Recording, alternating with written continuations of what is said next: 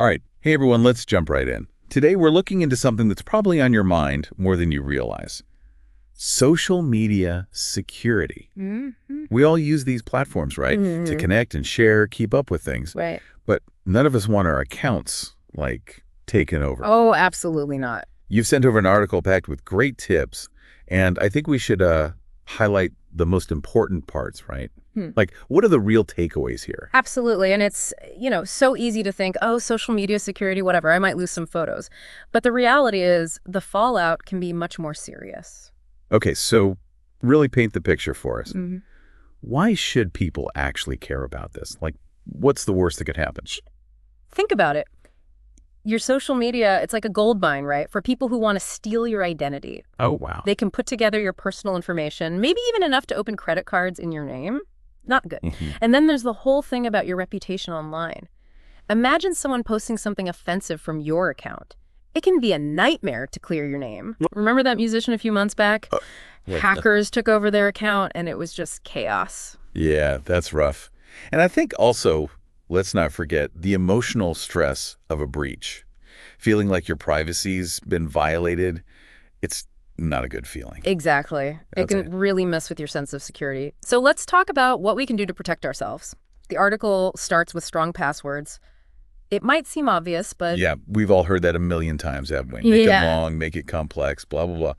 But I will say, there was this interesting thing in the article about password managers. Yeah. I'll admit, I've always been hesitant. It feels kind of weird handing over all my passwords to some app. I get it. The trust factor, that's huge. Yeah. But here's the deal.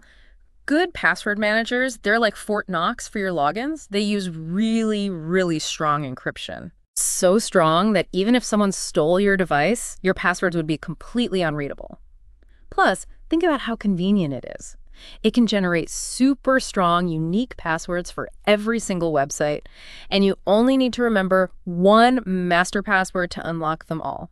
So it'll get to make things simpler in the long run. Oh, for sure. Big time. No more writing passwords on sticky notes or trying to remember which version you used where.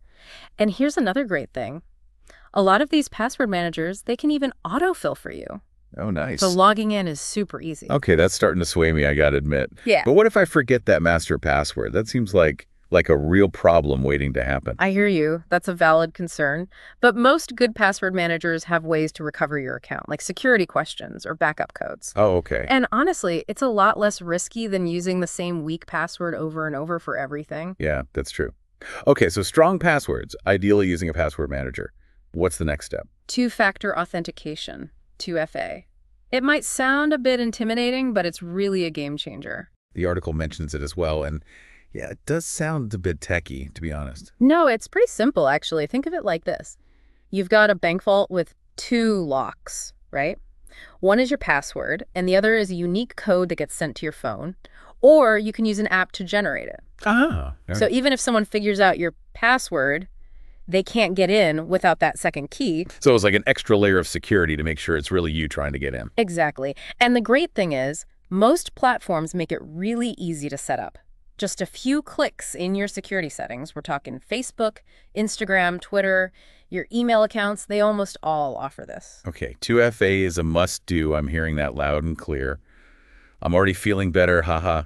But the article also talks about phishing scams. Those always kind of freak me out, Yeah. Those urgent emails that look like they're from your bank saying you need to log in immediately. Yeah, classic phishing tactic. They play on your emotions, hoping you'll panic and click without thinking. I've almost fallen for those before, Ah. It's scary how good they look sometimes. Oh, absolutely. But you got to remember, real companies, they will almost never ask for your login details over email. Okay. So if you get an email like that, don't click anything.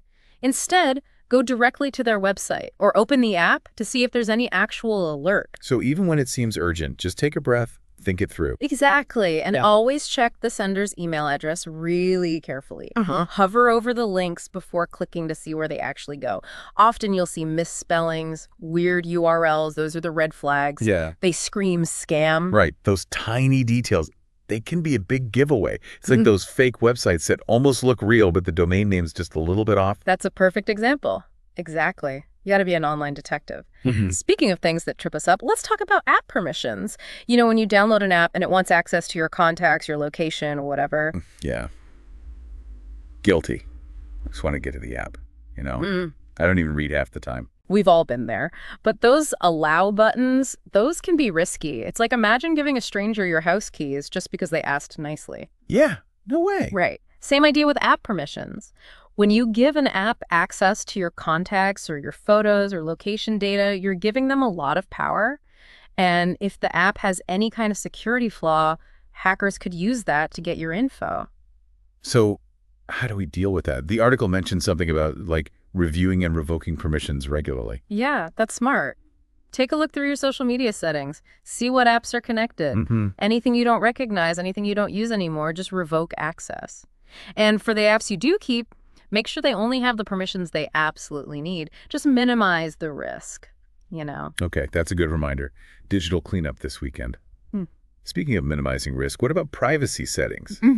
I used to think those were just for like celebrities worried about paparazzi, but the article says they're important for everyone. Absolutely. Privacy settings are all about controlling who sees what, right?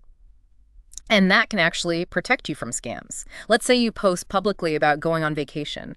Someone could see that, know you're not home, and try to target you with a phishing attempt or something even worse. Wow, I hadn't even thought of that. So it's not just about being shy, it's a security thing. Exactly. The less people know about your plans, your info, even your location, the harder it is for scammers to like build a profile on you and use that against you. It's like putting up a fence around your digital life. Makes sense. Now, the article also talked about checking your account activity, you know, like keeping an eye on things. Should we all be doing that? Absolutely. Most social media platforms, they have these activity logs, right? Yeah. They show you things like login attempts, posts, messages, any changes to your settings. It's like having a security camera for your account. Oh, I like that. If you check that log every now and then, you can spot anything that looks weird. Like a login from a device you don't recognize. That could mean someone else is in your account. The article mentioned checking for logins from strange locations. That's a red flag. So if we see something suspicious, what should we do? Change your password right away. Log out of all devices and report it to like the platform support team, you know? They can investigate and help lock things down. Okay, got it. Now, you mentioned checking that log regularly. How often are we talking? Like every day? No, doesn't have to be that often. Once a week, maybe every other week. Just take a quick glance. A few minutes, that's all it takes. Think of it like a quick security checkup, you know? A little bit of time now can save you a huge headache later. Okay, that sounds manageable. Now, let's talk about something I'm sure we've all done. Using public Wi-Fi. Picture this. You're at your favorite coffee shop, sipping a latte, scrolling through social media. Seems harmless enough, right? Seems harmless, but public Wi-Fi, it can be risky. A lot of times those networks aren't secure, which means other people on that network could potentially see what you're doing online. Wait, seriously? Like, the person at the next table could be snooping? Yeah, potentially.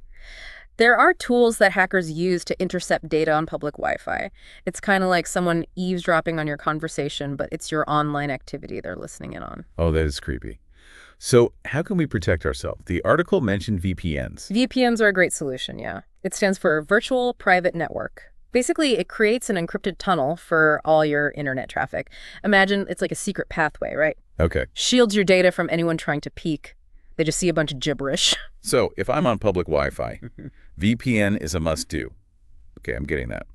What about using shared devices? Like the article talked about forgetting to log out of your account on a friend's phone. Right, that's another one people don't always think about. Might seem like a small thing, but it can have big consequences. Someone could use your account to send messages, pretend to be you, or even worse. Oh, wow. Yeah. That could really damage relationships, spread false information, not good at all. Exactly. And it's not just friends' phones, right? I think about public computers, like at a library or even a work computer if you check social media during a break. Right.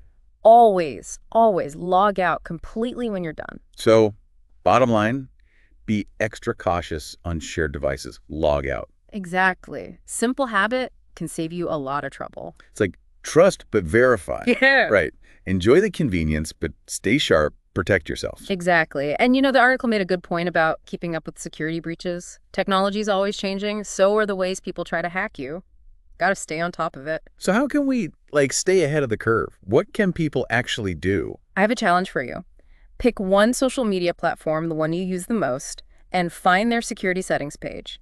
Spend a few minutes, poke around, see what's there. Oh, okay. You might be surprised what you find. That's a great idea. Yeah. It's like knowing where the fire extinguisher is, you know? You might not need it now, but better safe than sorry. Exactly. Knowledge is power. The more you know about those settings, the better you can protect yourself. And honestly, just knowing where to look makes you feel more in control. Like, okay, I got this. That's the feeling we want you to have, empowered, in control. Well, I definitely feel more informed after this. This deep dive was super helpful. Thanks for explaining it all so clearly. You're very welcome. Happy to chat about it. And remember, staying safe online, it's an ongoing thing, right? It's not like you do it once and you're done. So true. We have to keep learning, keep adapting as things change. Yeah. But at least we're starting with a good foundation now. That's the key. Well, that wraps it up for our deep dive into social media security. We hope this was helpful and that you feel more confident about protecting yourself online. Check out the show notes. We'll have links to all the resources we mentioned, including that article. It was great. Senator. And as always, thanks for listening. Stay safe out there.